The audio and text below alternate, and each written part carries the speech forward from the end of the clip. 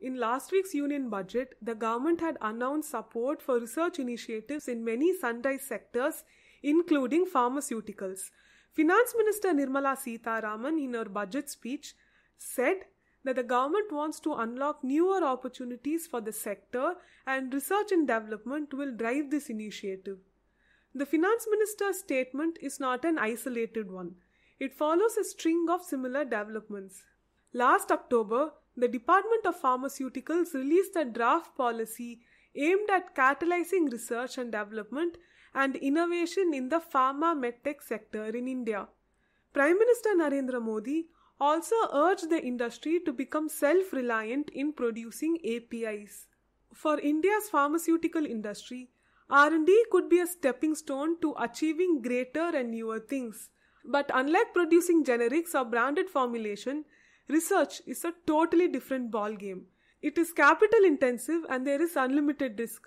So why innovate at all? Well, innovations can help cater to the needs of the market. Biopharmaceuticals is driving growth for global pharma with the emergence of biologics and biosimilars. India's draft policy pegs the global biosimilar opportunity at $70 billion by 2027. Till October 2020, about 100 biosimilars were approved in India, with over 40 others under clinical development.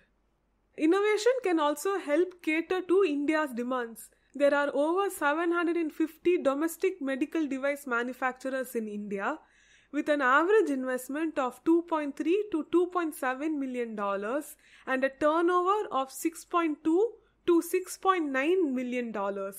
The sector is heterogeneous, meaning it consists of a large number of multinationals and SMEs, and the sector is a growing one.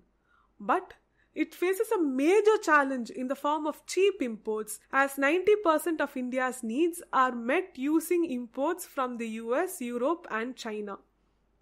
Strengthening regulatory framework and ecosystem can aid innovation and research in India, smoothen industry-academia linkages and create the needed infrastructure. The draft policy also advocates for this. It calls for financial support for innovation-focused companies, SMEs and startups, including giving tax exemptions, grant supports, and even seed capitals for startups.